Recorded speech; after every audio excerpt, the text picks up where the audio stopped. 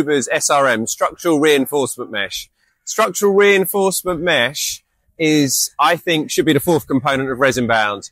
It gives enormous strength, flexural strength by up to 70%. So by putting that over any joints in the subbase, it decreases reflective cracking. If that base moves a tiny bit, it reflects a lot bigger as it goes up through the resin bound surface. So an absolute must if you're doing any overlays where you've got joints in the base. So where would we use structural reinforcement mesh?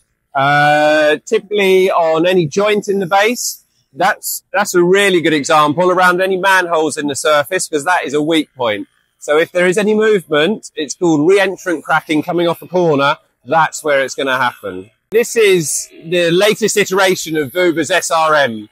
This material is really malleable. You can screw it up like that, and it will open up, and it will lay flat on the floor without rolling up at the edges and no creases.